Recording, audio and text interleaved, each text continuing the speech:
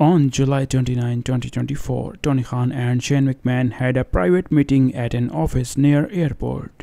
This was their first direct talk, even though Tony Khan had wanted to meet with Shane McMahon before. They reportedly discussed possible ways to work together, which has led to more rumors about McMahon's role in AEW. Matt Jackson took to his Instagram and uploaded a photo of himself and Nicholas Jackson as they met up with Shane McMahon at the airport, right after their appearance at AEW Grand Slam in New York. We will have to wait and see whether the Young Bucks meeting Shane McMahon more or less confirms McMahon will be working with AEW in the future, as all signs point toward that happening as soon as possible.